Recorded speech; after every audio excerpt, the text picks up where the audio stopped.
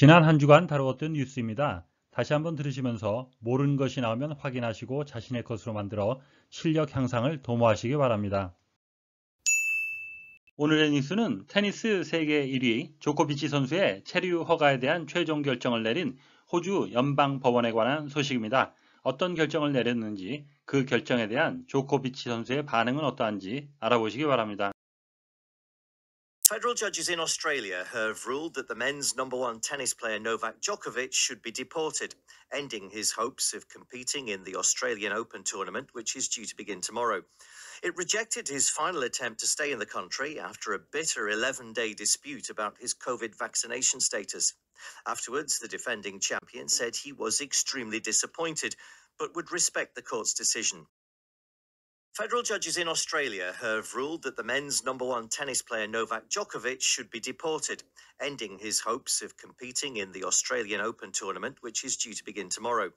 It rejected his final attempt to stay in the country after a bitter 11-day dispute about his COVID vaccination status. Afterwards, the defending champion said he was extremely disappointed, but would respect the court's decision. 오늘의 뉴스는 영국에서 발견된 희귀 금화에 관한 소식입니다. 누가 어떻게 발견한 어느 시대의 것이고 경매가는 어느 정도로 예상되는지 알아보시기 바랍니다. And the Telegraph covers the discovery of a rare gold coin by a metal detectorist in Devon. The item was minted in 1257 and features an image of the then king, Henry III.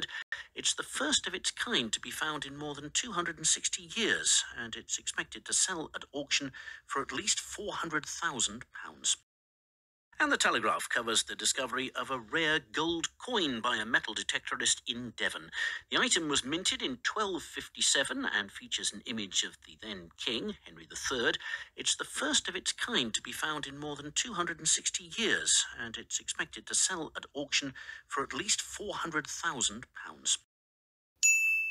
오늘의 뉴스는 존슨 영국 총리의 사임을 재차 요구한 노동당에 관한 소식입니다. 무엇을 이유로 사임을 요구하고 있는지 알아보시기 바랍니다. Labour have accused the government of being in chaos and again called for Boris Johnson to resign after Dominic Cummings unleashed a new attack on the Prime Minister, claiming he'd lied to Parliament about a gathering in Downing Street at the height of the first lockdown. Mr Johnson's former senior adviser, who's now become one of his fiercest critics, said he was prepared to swear under oath that the Prime Minister knew it was a drinks party, a claim denied by Number 10. Labour have accused the government of being in chaos and again called for Boris Johnson to resign after Dominic Cummings unleashed a new attack on the Prime Minister, claiming he'd lied to Parliament about a gathering in Downing Street at the height of the first lockdown.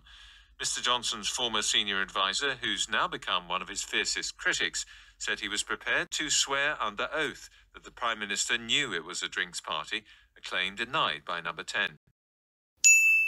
오늘의 뉴스는 오미크론 변종 관련 추가 방역 조치의 연장 여부에 대한 존슨 총리의 발표에 관한 소식입니다. 이 추가 방역 조치의 연장 여부는 어떻게 되는지 알아보시기 바랍니다. Boris Johnson has announced that the extra coronavirus measures introduced in England following the discovery of the Omicron variant last month will come to an end next week.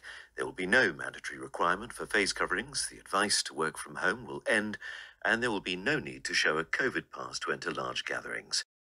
Boris Johnson has announced that the extra coronavirus measures introduced in England following the discovery of the Omicron variant last month will come to an end next week. There will be no mandatory requirement for face coverings, the advice to work from home will end, and there will be no need to show a COVID pass to enter large gatherings. 오늘의 뉴스는 아마존 창업자 제프 베이조스가 투자하고 있는 신생 벤처 기업에 관한 소식입니다. 이 기업의 이름은 무엇이고 어느 분야의 연구를 하고 있는지 알아보시기 바랍니다.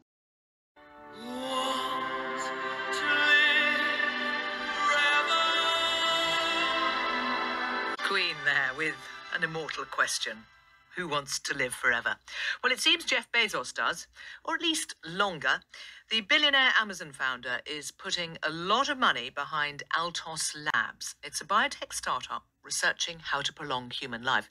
And the latest world-famous scientist it has recruited is Hal Barron as its chief executive. Queen there with an immortal question. Who wants to live forever? Well, it seems Jeff Bezos does, or at least longer. The billionaire Amazon founder is putting a lot of money behind Altos Labs. It's a biotech startup researching how to prolong human life. And the latest world-famous scientist it has recruited is Hal Barron as its chief executive. 시청해 주셔서 감사합니다. 다음 시간에 뵙겠습니다.